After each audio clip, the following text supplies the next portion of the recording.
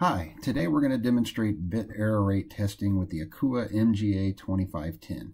In today's test, we're going to have a two-port loopback bidirectional test.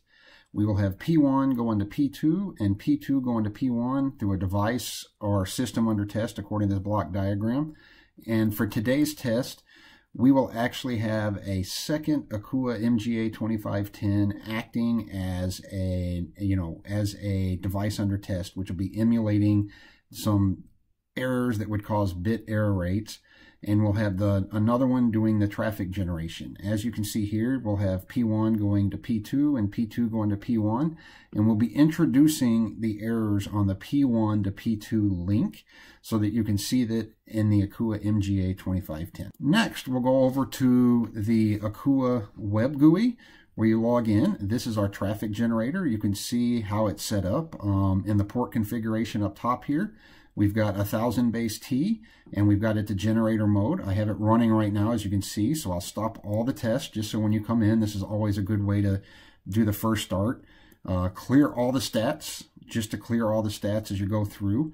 Then you'll go to the generation tab. You can go through and you can see that you have how you want to set it up. We can set it up with the packet length.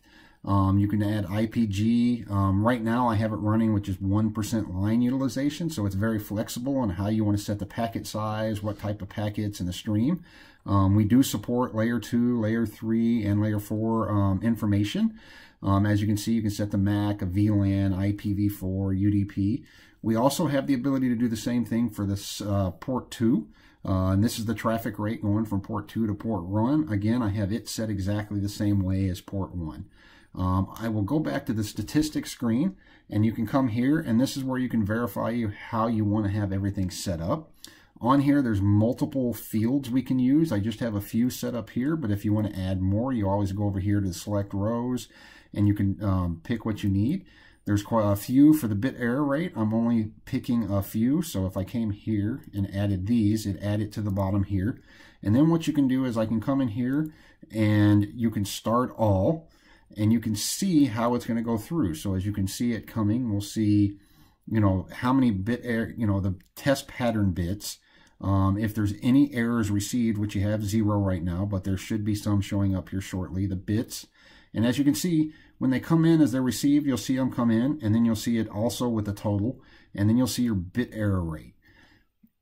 When you run this, then you would just run it until you had the amount or the number for you wanted for the confidence level. And how long do you test for the confidence level? They can be caused by noise randomly. If you want to do that, you could run it for a long infinite test to get it, but that's not really practical. So it's only necessary to test long enough to get an estimation of the BER's performance with a reasonable confidence level. As shown here, there's a ratio you can use to get it and a small chart. This is an excerpt from our BER application note. And if you would like to download that, you can come to our website and request it, or give us a call and we'll be happy to discuss this with us.